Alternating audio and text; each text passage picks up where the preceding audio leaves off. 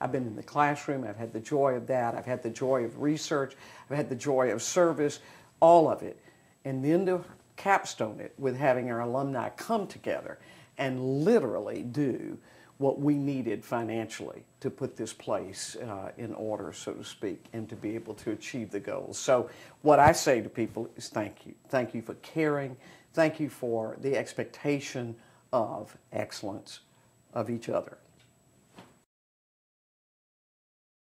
Well, I guess my biggest accomplishment is giving people opportunities. So that's what Ole Miss is really about. It's about providing our students with opportunities. And to watch the sense of community that has developed around that concept of providing opportunities to our students, that is absolutely wonderful, be it in the classroom, be it connecting them for a job, be it finding the scholarship money, helping donors understand how they can impact the excellence of the university. And so the opportunities for our students is what the accomplishments that I think we're all the proudest of. Over the last month, I've been reflecting on my 42 years at the university, and so it's been fascinating to think back about the challenges of being a young professional and learning to teach, and how I had colleagues who helped me.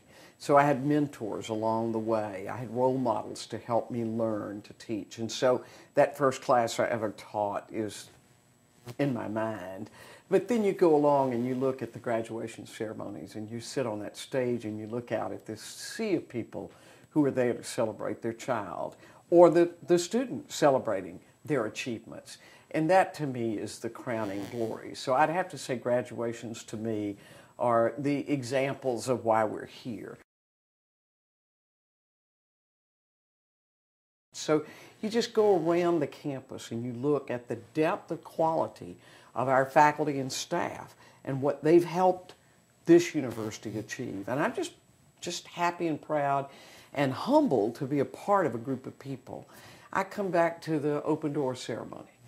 You know, where literally I watched Robert Kayat open the door for James Meredith. And James Meredith's courage in 1962 opened the doors for so many people. Again, opportunities. And you go down and you look at the Civil Rights Monument, and opportunities is one of the words, because that's what we are about as an institution. So I could point to some events. I taught my class this spring. Every time I go in the classroom, it just electrifies me because it's about knowledge and sharing that so people can achieve their goals in life. So many opportunities, you know, that it's been amazing. But the people are what makes it amazing. Be our students, be it our faculty or our staff or our alumni or our friends coming together with a common goal. And so when we talk about the love of Ole Miss, I guess that's what I have to celebrate, is the love of Ole Miss that all of these people have and the expectations of achievement and excellence.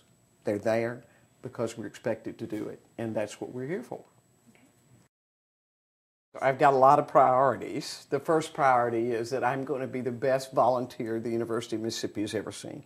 I have watched what volunteers have meant to this university, serving on advisory boards or as donor groups or whatever, and I'm going to be one of those. So knock, knock, whenever they need me, come calling, and I'll be glad to help with any projects at the university. Then I'm going to take time. There's some family things that I want to do, and so little Cecilia Grace Weems, my grandchild, who lives in New Orleans, is going to see me a lot more, and I'm really excited about that. And then our family and our church. I've been wanting to do some things with our church, and this will give me an opportunity. And then I love to ride horses, and so my husband, who's been retired, Jerry, who's been retired for 4 years, will be riding every day as he's been doing the last 4 years, and I'm going to go ride with him. So I look forward to some recreation, some devotion to church and God and that kind of thing, and to family, and then to getting to know my grandbaby a little bit better.